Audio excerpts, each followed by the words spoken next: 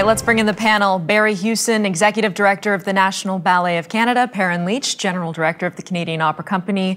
Paul Thomas, Program and Music Director for the New Classical FM and Zoomer Radio. Kathleen Kajioka, Host and Co-Music Director of the New Classical FM, and also a world-renowned violist and violinist. And Cusson, a composer of Metis and French-Canadian descent. It's good to have you all here. Kathleen, I'll start with you.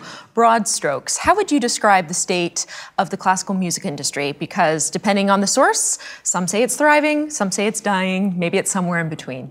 I think it's actually an exciting moment for classical music. I wouldn't say that it's dying. You can tell by the numbers of young people who still want to pursue careers in classical music. I can only speak anecdotally, but I don't hear any worries about admissions at music schools. I think what's happening is that this is a genre that enjoyed automatic high status and reverence for a very long time. Mm-hmm.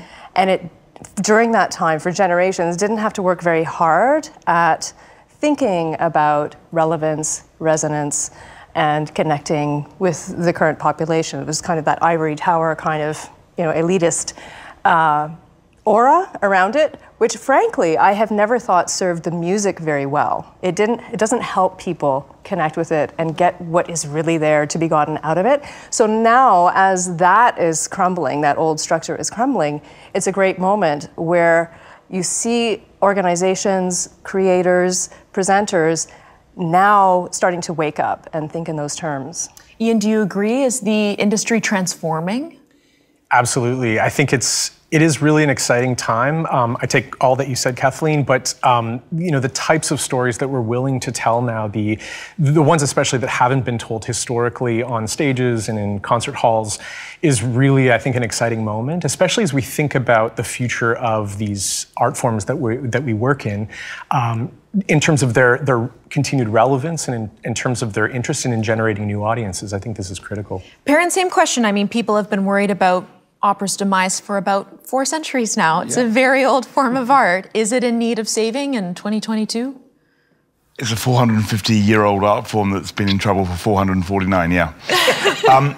So is it in need of saving? No, it's in need of evolution, for sure. I think that relevance is something that is relatively a new conversation in terms of, the majority of the operatic canon doesn't tell relevant stories. It tells stories about horrific things that have happened or made up things.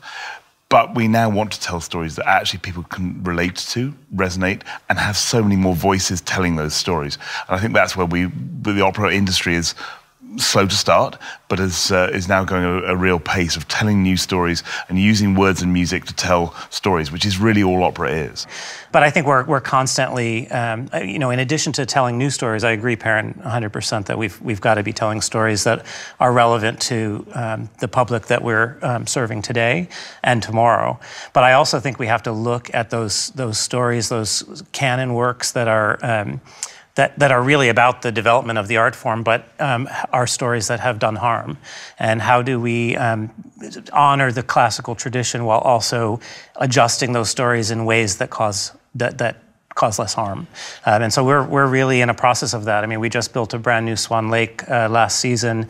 Karen Kane created a new Swan Lake, which was very traditional. It went back to the Eric Bruin version that the company started doing in the 1970s. But she really wanted it to be relevant, and she spent a lot of time sitting with the dancers talking about themes and storylines from other productions of Swan Lake and what was offensive and what was important, what were the important threads to keep and what were some things that we could let go of. And she incorporated that into this production quite beautifully. I want to get back to that comment in a little bit, especially how it relates to even the Nutcracker and some of the traditional classics that are performed on stage. But Paul, so much of this discussion hinges on plotting a course for a sustainable future. And there's an assumption that when it comes to the fine arts, audiences tend to skew older, for which the only answer is to bring in younger audiences. I mean, to what extent is that an issue for the classical performing arts world? Well, speaking from the media side of things, here at the New Classical FM, which is Canada's largest commercial classical radio station, we are enjoying a bit of a revolution where there are tons of younger listeners hopping on board.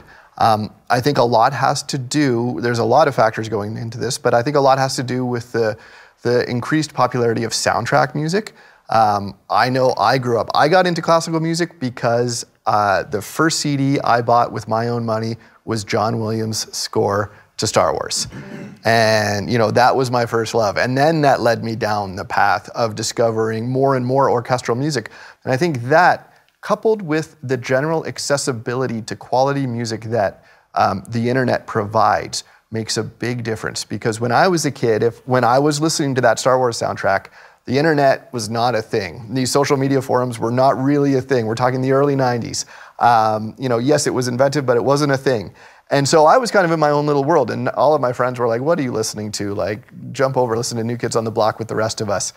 But now I can hop online and find tons of people that are listening to orchestral music, and that perception of, you know, oh, it's a genre that you're into because your parents got you into it is no longer the case. People are able to hop online, look up good music, and immediately be delivered, you know, Debussy's Clair de Lune, for example. All right, hold that thought because I need to take a quick break. So we'll pick this up on the other side. Don't go away.